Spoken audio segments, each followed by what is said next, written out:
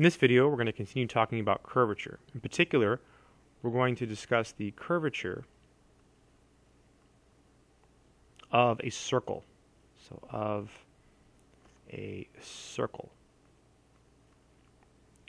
So curvature is a measure of how sharply a curve bends, right? So if you have a curve like this, and this is P, and this is Q, then the curvature at P, well, it bends way more. So the curvature at P is greater than the curvature at Q, right? There's a sharper bend at P than there is at Q. Now, in a circle, it would appear that the way it's bending is the same everywhere. So that's the first remark. So one, a circle has the same curvature at every point. So a circle has the same curvature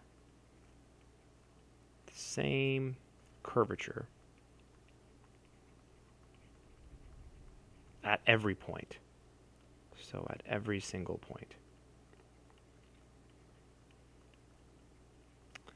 And the second remark is the formula for the curvature of a circle. It's given by K equals 1 over R. Okay, that's the formula for the curvature of a circle, where R is the radius of the circle. R is the radius. And this should make some sense intuitively. Let's try to make sense of it. So if you have a little circle, like a tiny little circle, I'll draw one here. That's okay. That's my little circle. It looks like it's bending more than if you had a big circle, right? So little circles should have a bigger curvature. So if you have a little circle, right, you have a little r. Your radius is small. So you have 1 over a little number, which is a big number. So if you have a little circle, you have a little r, so you have a big number, so you have a big curvature. So you have a big K. You have a big K. So if you have a little circle, you have a big curvature, right? Because it's 1 over a little number, and that's a big number. Think about like 1 over 0.001. That's pretty huge, right? If you have a big circle, you have a big R. Right? You have a big R. So you have 1 over a big number, like 1 over 50, 1 over 1,000. This means this is a little number. So if you have a big circle, you have a big R, so you have 1 over a big number, that gives you a little number, so that means that you have a little k. So the formula does make sense intuitively. So when R is small, so smaller circles will give you a bigger curvature. Let's do an example just so you see how this works. And bigger circles will give you a smaller curvature. So say we have R of t.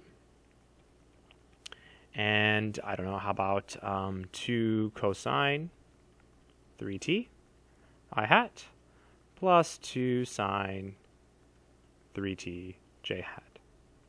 So this is rigged. Obviously, this is a circle. It's pretty easy to show that this is a circle, right? You would call this piece here x. You would call this piece here y. And then you would have x equals 2 cosine 3t. And then y equals 2 sine 3t. Solving for cosine on the left-hand side, we have cosine of 3t equals x over 2. And solving for sine here, we have sine of 3t equals y over 2. Then we can use one of the most famous theorems from trigonometry, right? Cosine squared plus sine squared is equal to 1. So we have cosine squared 3t plus sine squared 3t, and that's equal to 1. But cosine 3t is x over 2. So this is x over 2 quantity squared plus, I'm going kind of fast, y over 2 quantity squared. We did these before when we talked about rewriting things as plane curves, right? Taking a vector valued function and writing it as a plane curve. This is x squared over 4 plus y squared over 4 equals 1. Multiply by 4, and piece of cake. You have x squared plus y squared equals 4. This is a circle centered at the origin with radius 2.